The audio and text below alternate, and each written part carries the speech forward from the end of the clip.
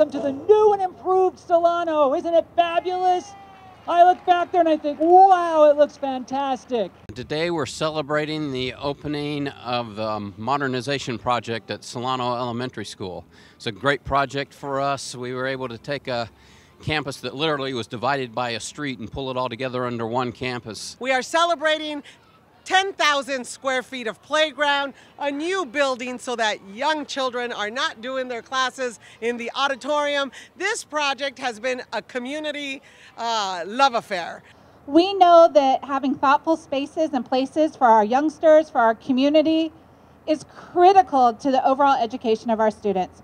So together, parents, community members, wonderful principals and teachers have walked side by side to make sure you have this beautiful place for learning.